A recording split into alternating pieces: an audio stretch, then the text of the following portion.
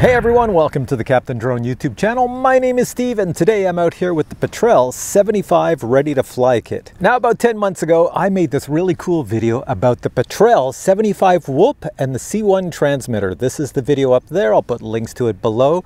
In that video, I showed that the two items worked really well together. And you know what? HGLRC, these guys here said, you know what, Steve? We agree with you. And they made this, the ready to fly Petrel75 whoop kit, and it contains the C1 transmitter. So as you can imagine, this is a ready to fly kit for beginners. So everything you need to fly FPV is in this kit. And it is under $300 US, so that means it fits in this video nicely. So in the future, when I make another video about the best drones for under $300, best FPV ready to fly kits under $300, well then, this will be part of it. So I'm opening this up here and I'll show you what's inside really quick. You get an awful lot. As a matter of fact, this is the only kit on the market that gives you the most for your dollar value. You get more in this kit than you get in any other kit. What do I mean by that? Besides the FPV drone, the C1 transmitter, and the FPV goggles, you also get the Thor 1S battery charger with the 65 watt power brick. Now that's unheard of. The price of this is pretty, it's up there, and I'm surprised they threw it in a ready to fly kit, because this charger is what I'm going to keep, because you can put any type of 1S battery and plug it in, and you can pick high voltage or normal voltage. And having the 65 watt brick, I can use this for so many things in the RC hobby. It just pumps out the power, so that's really good. Not only that, they include the HGLRC dongle. This is an ELRS dongle. I've reviewed it twice in the past. It's really cool. So this dongle is basically Bluetooth that goes between your little controller here, your remote, and your PC or whatever you plug this in. So this is ELRS and this is ELRS. What is everything today in the FPV hobby? ELRS. So that means you can sit on your couch with this, and by Bluetooth to this ELRS remote, you can play all sorts of sims on your big screen TV. You don't need a cable to go all the way across from your couch to your TV. It's just from this to this. Really cool. Now, since this is a tiny whoop, it does fly on 1S batteries. 2 1S batteries are included. But the cool thing is these are high voltage batteries, so you get a lot of power, extended flight time. But I can use any 1S batteries as long as it has a similar plug of plus and minus on it. So I've got all sorts of batteries here by different companies, and they all work in this little quad. And finally, when it comes to the quad itself, obviously it's going to be analog, because, honestly, here, I'll hold it up to this camera. It's got to be analog for the price. They're not going to put digital for that price, because digital goggles start at $400 unless you get the Walksnail ones, which start at $200. But it does have brushless motors, and it's very quiet. It doesn't make a lot of noise. As a matter of fact, I don't know if you can see behind me, but there was a pile of people here. I'm going to fly this around, and I'm not worried about the people because they won't even hear this thing. It's so quiet. So I'm going to take it for a flight around this little park right now, but I want to mention the following. It does come with FPV goggles. The only negative with these FPV goggles, well, there's 2 negatives for me. One is there is no place to put a micro SD card in these goggles, so I can't record the video. Oh, that's terrible. But the bonus is they have little circular things on the bottom that control the focus. So if you have eyesight that's a little bit off, you can easily focus for your eyesight and you'll see an image. But let's get back to the second negative for me. The second negative is I have old man eyesight. You see what's on my head? These are called glasses, and these do not fit over glasses. So if I put these on my eyes, everything's blurry inside. I can fly with these goggles on. My eyes will adapt. However, if I want to go under or through things, I don't see well enough to do that. So for that reason, I'll be using my trusty old Fat Sharks that I bought years ago. These are really good, and I can adjust each eyepiece for my eyes, the different eyesights, and it works well. And there is a DVR inside to record the video, but as I have to say this every video because so many people are not aware of it, Fat Shark goggles are made to record video so that you can find your drone if you crash. In other words, it's really bad video that it records, low resolution. It's only there just so you can play back the video and find where you crashed your drone. It's not there to record cinematic video. So in other words, the video you're going to see when I fly is not going to be cinematic, and it's going to look really bad. But I want to tell you now, the video I see in my eyes is 2 to 3 times as good as the video I show you recorded. So here we go. Okay, we're all set to fly. So I have a little arm button on here. I'm going to click it. It says armed, and it says I'm in acro mode, which is good. I'm going to fly in acro mode. So here we go. Miss everything here. It really boogies this little guy. Here, I'll go around this tree and come back to me and buzz me. The video quality in my goggles is exceptional. It's really good. There you go, buzzing me, going through the trees. I'm a fan of this little quad. I've flown it in the past in my reviews and I really liked it, and I still like it. It's really decent. But the mode I'm in now is called Air Mode, Air Acro, and that's for pros. It's not for beginners. As you can see, that's why I can do this and do things like this, fly around, and come around the park here. There's people over there, so I'll stay away from them. It's a really, really good quad. All right, so I'll show you the other flight modes it has. Let me just change really quick. So another one it has here. There, if you look at the bottom right, I'm in horizon mode. This one is for beginners. So this is designed that the drone will stay level. It's staying level by itself right now. I'm not doing anything to keep it level. It's just flying level. But if I move the joystick all the way to the right or left, watch what happens. Okay, so I'm going to move the joystick all the way to the right. Whoa! All the way to the left. Whoa! You spin, but it always comes back to level. That's pretty decent. Okay, I'll show you the last mode. I'm in air mode now because that's my favorite, but here I'll go into angle mode. I think it's this one. There we go. That's for beginners. You can't flip, you can't roll. If I can push it to the side, see, I can't flip it, so I'm going back into air. I can't fly in angle mode and I can't fly in horizon mode. As soon as you learn to fly in air mode, then that's all you fly in. Now, I've been flying for a while, so let me just look down and see what my voltage is at. So if you look at the bottom left, it's 3.34. If that gets down closer to like 3.2, then you want to land. So let's just go. Stay away from those people. And also, there you go. See, it's 3.1. You see the low battery happening? I can make the low battery happen if I gun it. There you go. See, I just gunned it there. So let's bring her back and put another battery on this thing. I'll put her in angle mode and see if I can land at angle. I don't know if I can. That's kind of hard. No. I'm trying to do this in beginner mode. It's very difficult. Come on over to the table.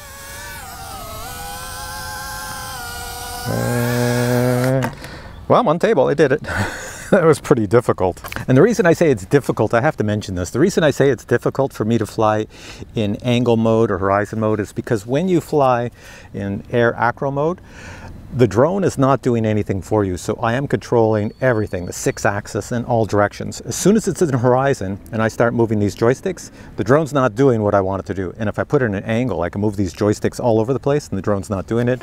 So my brain gets really confused. So the batteries they give you are these little 550 milliamp hour LiPo batteries. The flight time on it is about 4 minutes with these batteries. That's what you're going to get if you're conservative. So I do have, let me see, I do have one battery that's a 750 and this will get me 5 minutes of flight time. So I'll put this on now. Okay, 750 battery is on this. I don't know if this camera picks it up. 750 battery is on it. I'll put it down someplace where you can see this take off at the camera. I'll just put it over here. I don't see any kids around the play structure over there, so I'll go buzz around the play structure. Air mode and take off. Woohoo-wee! I love this thing. So with the 750 battery, it's a little heavier, but you could still fly really well. So I'll go around, well, I'll start on this side. Now this structure is going to block my video signal. So you see it already, it's metal, so it's blocking the signal a little bit. I'm going under it. Here we are. Whoa, I almost hit that bar. And then I'm going to come back this way, go under it here, and go under it here, and we're back over this way. So it's pretty cool. You're probably wondering what the range is on this little quad. Well, let me see. If I fly this way, I'll take it out. I can't really tell you what the range is, but you can see I'm heading to the farmer's field into the sun over there. Let's just keep watching and see when I start to get a bunch of interference. So I'm still going, still going, still going. Oh my God. This is not good because now if I run out of power, I lose it out here. I got to walk out in this farmer's field. Yeah, so the range is really good. It's 400 milliwatts, so you're going to go pretty far. I'm starting to get a little bit of snow. I'll bring it back to me here.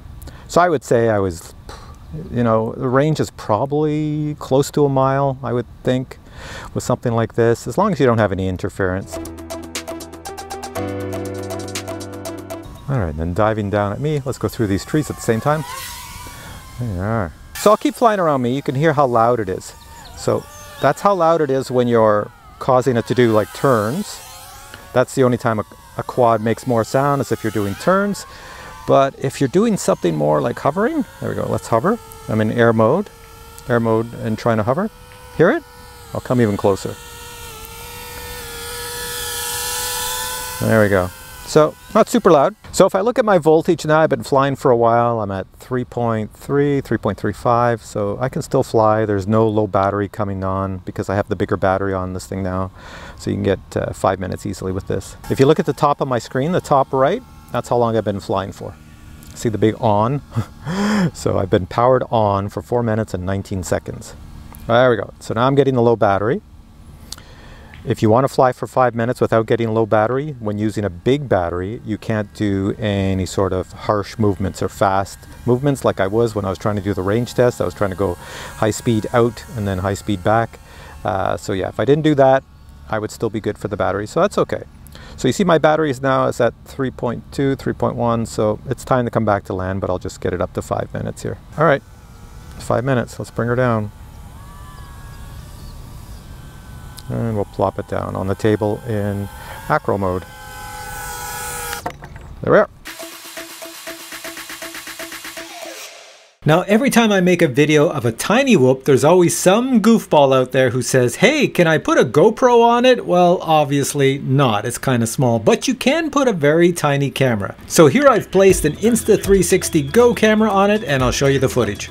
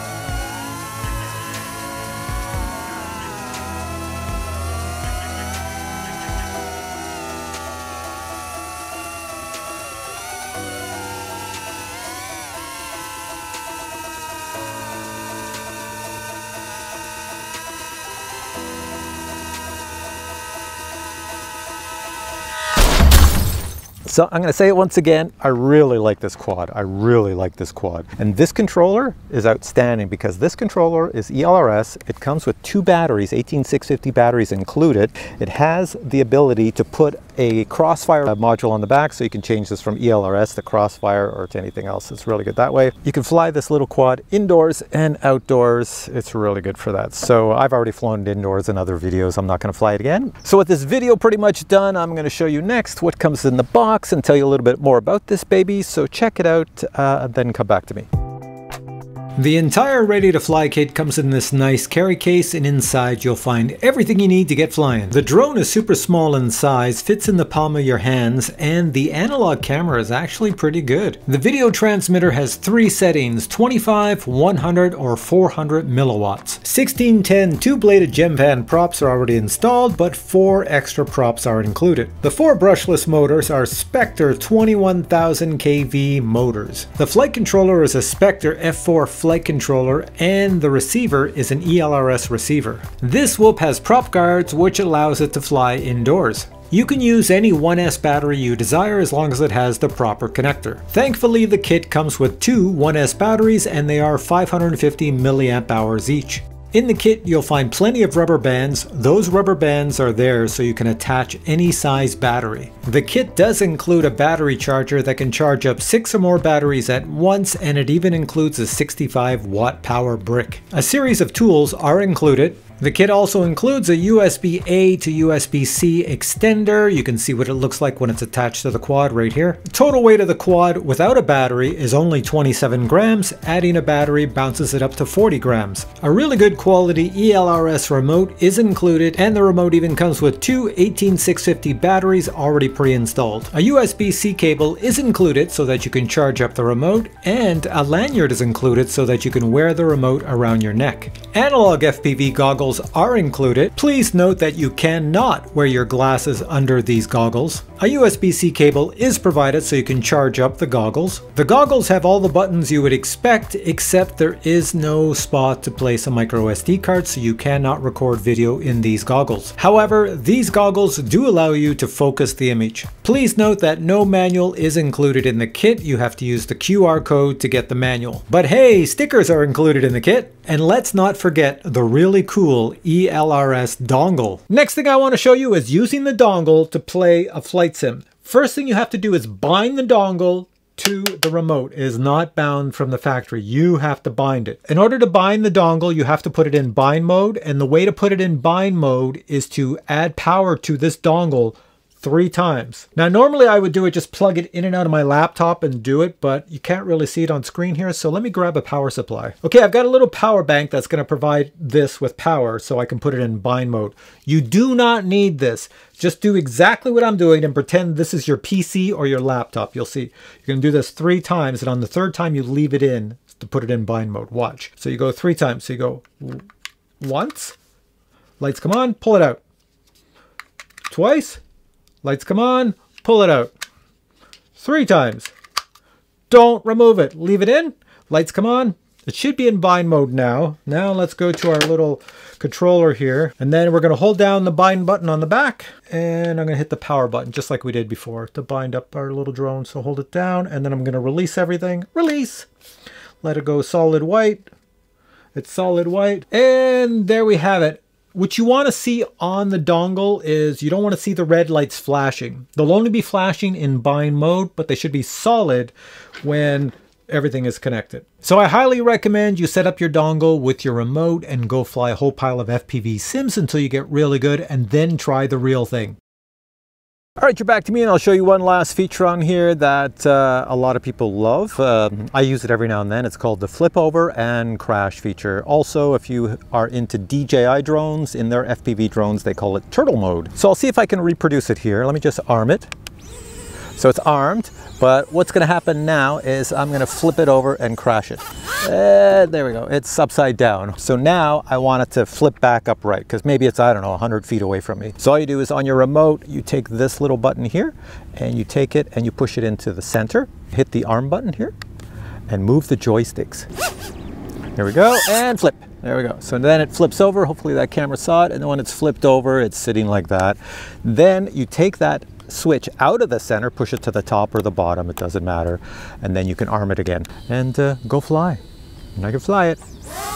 So I think I've shown you everything. I've shown you the dongle because I showed you some video from an old video with the dongle and flight sims, the flip over and crash, everything in the kit. So I think that's pretty much it. So the next thing to do is just to say check out the links below. If I have a discount code, like say it's sold on a store that gives me a discount code, I'll include that below as well. So go check everything out and see if this is the kit for you. I've lost the kit. Here's the kit for you. And I would suggest, since you only get 2 batteries with this, you might want to pick up some extra batteries, and you can find these batteries anyplace, Amazon, or I even have some beta FPV batteries here, and they're all over the place. They all work in this as long as it has the same connector. So with all of that said, if you have questions on this product, post your questions below and I'll get back to you. But for now, if you enjoyed this video, please give it a thumbs up, and I'll catch you in a future video with many more cool reviews. Until then, I say bye.